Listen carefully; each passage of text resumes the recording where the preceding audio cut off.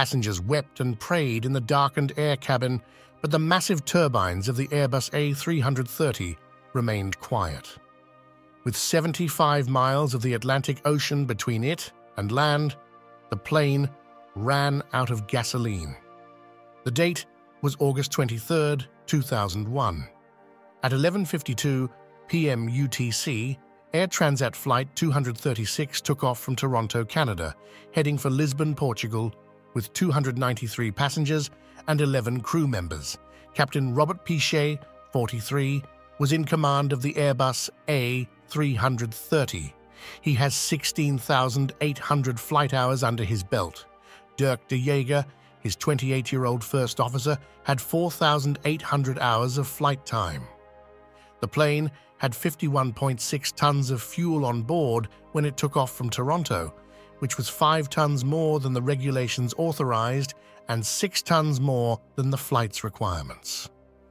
This particular plane had just over 2 years of active service when the trip started.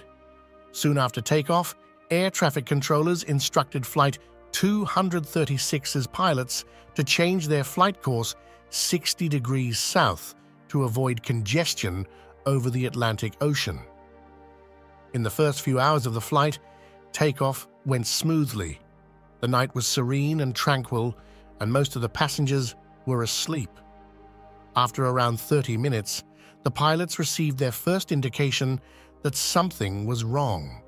An alert warning appeared of excessive oil pressure in the right engine as well as low oil temperature.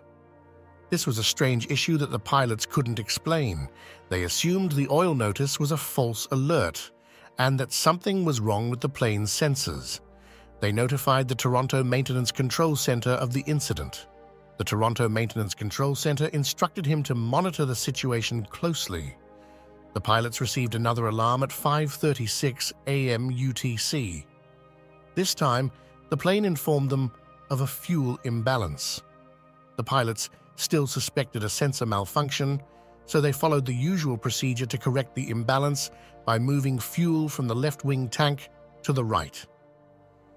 The oil pressure continued to fall, and the temperature continued to rise, indicating a lack of fuel. The pilots concluded the warning wasn't a fluke at this time. Something terrible had happened. They summoned the lead steward to the cockpit and instructed her to peek through one of the passenger windows to determine if fuel was flowing from beneath the right wing. The night, however, was pitch black, and she couldn't see anything. They left with the petrol that would not allow them to reach Lisbon, Portugal. At 5:45 a.m. UTC, the pilots opted to divert to Terceira Airport in the Azores, which was their only choice for landing in this massive Atlantic Ocean. 3 minutes later, they reported a fuel emergency to Santa Maria Oceanic Air Traffic Control. After receiving this information, the ground crew began planning an emergency landing. Meanwhile, the vast majority of passengers were sound asleep or watching movies on monitors above the seats. The flickering cabin lights and the announcement over the loudspeaker in Portuguese, French, and English that the pilot is experiencing difficulties and they should prepare for a water landing worried the passengers. Some people even burst into tears. The cabin crew instructed the passengers to remove their life jackets from beneath their seats. Engine #2, the right engine, blew out at 6:13 a.m. UTC due to a lack of fuel. The plane was 170 kilometers from Terceira Airport and flew at 39,000 feet. Captain Peacher instantly started descending to 33,000 feet, the normal single-engine altitude for the Airbus at the time. The plane could actually fly on a single engine, and the pilots were determined to keep it in the air. They also disconnected the fuel transfer pump. Passengers heard a loud click, as if a component of the plane had failed. The engine's scream started to fade. The lights in the cabin had already gone out. The pilot sent a Mayday flight to Santa Maria, Terceira Airport, and air traffic control 10 minutes after the right engine flamed out. The left engine likewise flamed out due to full thrust 3 minutes after the Mayday call at 6:26 a.m. UTC. The plane was just 75 miles away from Transat Airport. To make matters worse, because there was no engine power, the plane's flaps, brakes, and spoilers lost hydraulic power. Fortunately, the proper deployment of the Rat-Ram air turbine provided the necessary power for critical sensors and flying instruments, along with sufficient hydraulic pressure to operate the principal flight controls. Without motors, the plane was gliding and dropping at a rate of 2,000 feet per minute, about twice the height of the Empire State Building, much like a paper plane drifting in the breeze. The plane had dropped 30,000 feet, about the height of Mount Everest, and the captain had to glide the rest of the way. It is quite difficult to glide a passenger plane without engines. Everything depended on the plane's pitch, which the pilot controlled manually using a stick. The pilots believed that they had around 15 minutes before having to ditch in the ocean. When the plane was 15 kilometers away from Transat Airport, its height was 13,000 feet, when it should have been about 3,000 feet. Therefore, Captain Pichet performed a 360-degree rotation to dissipate excess altitude during the engine-out glide.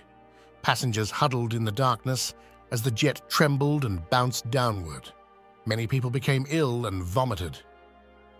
The pilots performed a final S-turn and aimed the plane at the runway. As it slipped against the asphalt, the plane scraped and grinded. We maximized emergency braking and maintained it.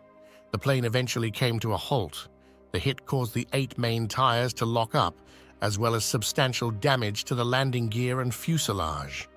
Rescue reaction vehicles quickly doused a small fire that broke out near the left main gear wheels. After gliding for nearly 75 miles without engines, the plane successfully landed. When the investigation into the fuel leakage in the right engine was completed, it was discovered that prior to takeoff in Toronto, the maintenance crew had changed a part of the engine, but that part belonged to a different plane, causing vibration that burst the fuel line passing nearby. Flight 236 was the first and only passenger plane to hold the record for longest non-engine gliding. The passengers began to celebrate when the plane finally came to a stop. The difficult landing resulted in minor injuries to 14 passengers and 2 crew members. Captain Pichet and First Officer de Jager were heroes.